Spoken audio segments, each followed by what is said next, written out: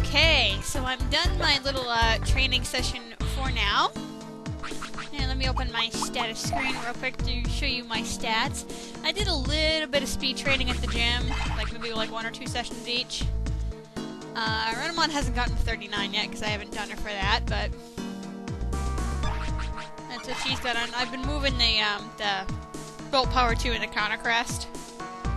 For everyone, I don't know what Digimon, something he has is causing frequent confusion to the enemies, so I don't know what the hell it is. I've tried on equipping the Shock Helm, but it's obviously not that, so I don't know what it is. But because of that, the Counter Crest doesn't work on him. Because obviously that confusion is a special effect. It took me forever to figure out what the hell was going on.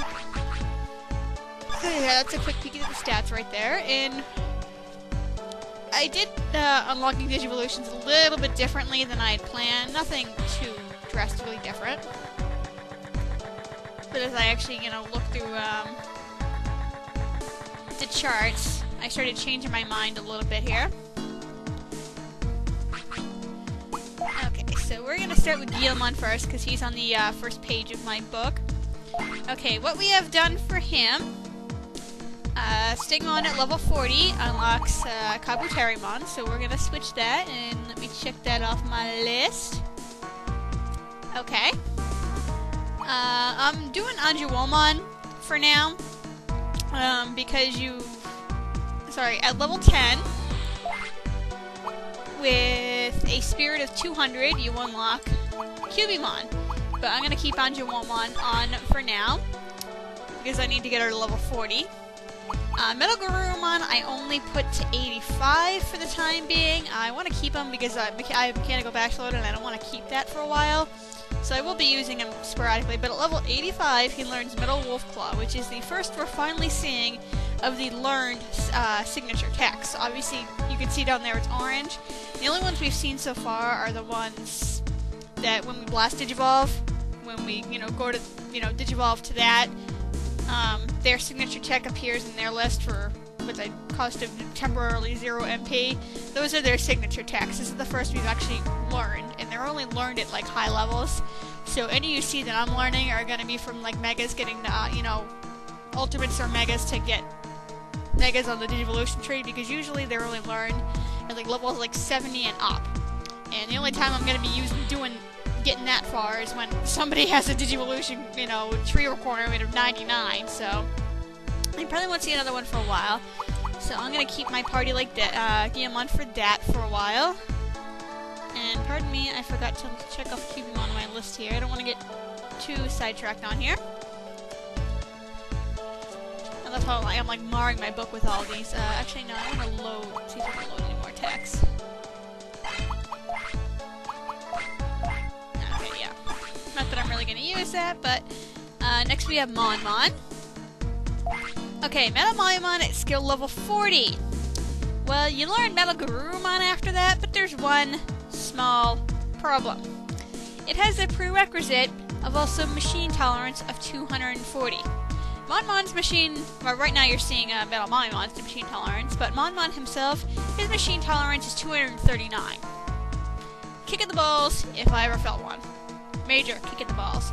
So instead of trading machine tolerance, I'm just going to wait until he gets to level 40, because that will raise it up, at least at the bare minimum of 1.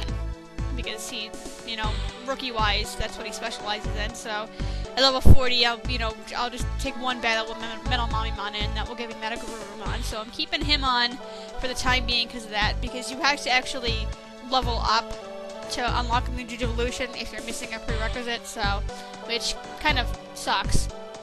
So, you don't gain it automatically for getting the second prerequisite. What else? Magna Anjumon I've been worked on a little bit, taking him to skill level 10, because now we get small heal. Didn't we learn anything else for him? No, we did not. Whoops, and I'm sorry, I just smacked my friggin' headset there. Yeah, see, we've just had, what we have before. So but we can load Metal Attack, so we're gonna do that. And why do I have Metal Mamimon still? It's the primary, but I'll fix that soon enough. Okay, for Renamon, Pyldramon is level 50! And we're gonna ditch her for Imperial Dramon, and there's no other prerequisite for that, so that's another mega we can ship onto our list. Right there. Oh, the Groundmon is only 27, so, and I didn't do anything with Rosemon yet, so that's all she's unlocked so far.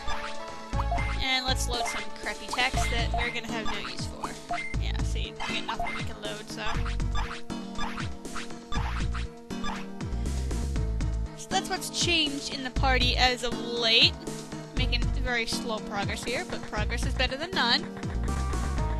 And as you can see, we're getting close to level 40, so we're gonna be unlocking our, Natural Mega soon, and that's going to open a huge portion of the tree. Because a lot of stuff that's later on in the tree, such as, you know, more forms of Imperialmon, Omnimon, Grand Kawagamon, Diaboromon, you know, all the really, you know, top tier megas come from, you know, kind of like a Pyodramon thing, where it comes from different branches of the tree, so you have to train 2 different types to a certain level to get them, and about more than half of those don't come off their own trees until you get past level 40, which really kind of sucks. So I'm not going to train here anymore. I've exhausted all the Cardmon boosters I can get from the ones in the trees. Like, I've probably gotten every single card you can imagine possible from those boosters. I did go briefly to West Sector to fish there. But the Pinkabidramon there have a tendency to flee, and the Cardmon there are actually 4-carded black Cardmon in West Sector, and they have a very high tendency to flee as well. And their curse does a lot more. Like, the Cardmon we've seen so far have a chance to either curse your strength, defense, or speed, or any combination of the 3. The ones in West Sector there will curse all 3. Which kind of sucks.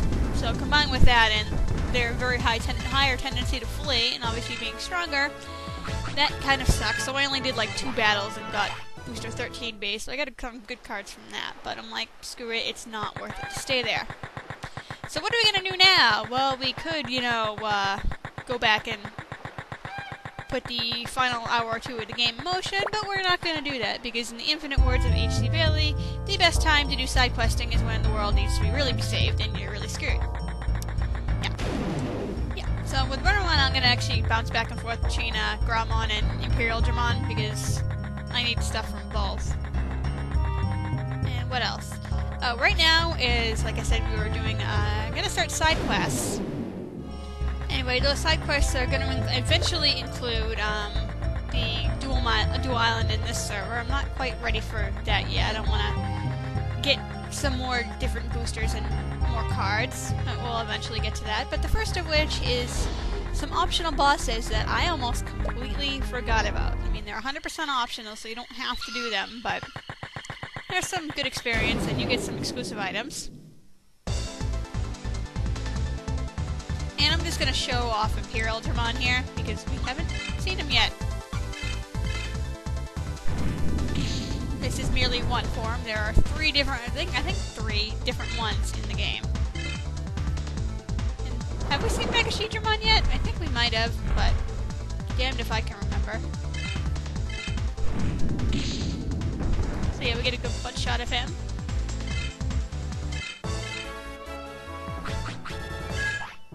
And of course we don't get a skill level for that because we're a little bit stronger than them, but what we're gonna do, if I can stop getting attacked, yeah, I know I'm talking a hell of a lot here, we're gonna go all the way back to East Sector, but we're not taking that dock I just bypassed. We're going to do it the old school long way, because I want to get as much experience as possible. And where I'm gonna go is, I'm gonna go to the Protocol Ruins. So I'm gonna... Oh, can I not use this? Oh my god, I can't! Oh my god, I guess I do have to take that dock. I really thought you could do that here. Okay, sucks to be me then, I guess. So I guess I have to take that, but instead of going to Central Park, I'm gonna go to, actually, I'll go to Central Park. Oh, gonna take the technically longest path possible. Just remember that dock leads to both the Central Park and Picket Forest. I think I could go to either one. Because the Protocol Ruins is like right in the middle.